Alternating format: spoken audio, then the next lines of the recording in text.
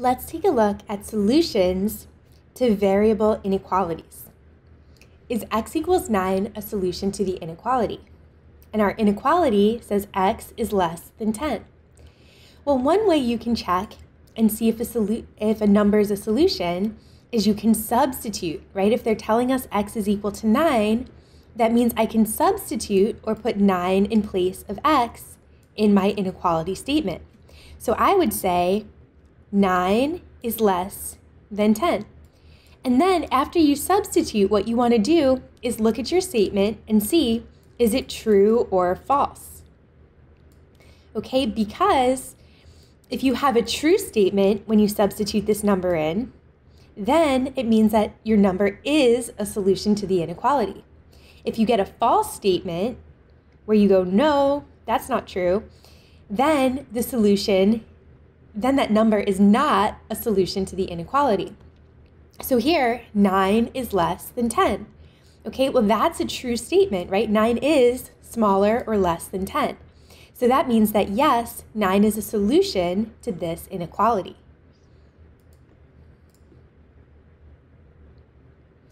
Is 7 a solution to the inequality?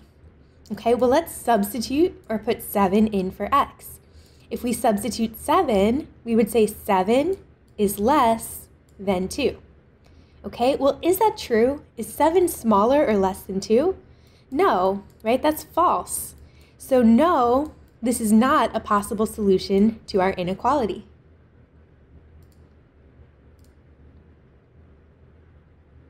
Is x equals 2 a solution to the inequality? All right, well, first we're going to substitute or put 2 in place of x.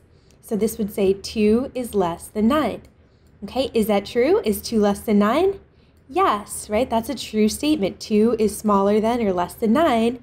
So yes, x equals 2 must be a solution to our inequality. Is x equals 10 a solution to the inequality? Okay, well, let's substitute.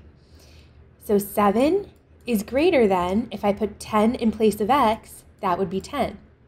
Well, is that true? Is 7 greater than 10?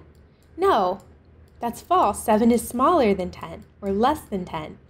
So 10 is not a solution to the inequality. Is x equals 8 a solution to the inequality? Okay, well, let's substitute and put 8 in place of x. 8 is less than or equal to 2. Well, is that true? Is 8 less than or equal to 2? No, it's greater or bigger than 2. So that gives us another false statement. So no, 8 is not a solution to this inequality.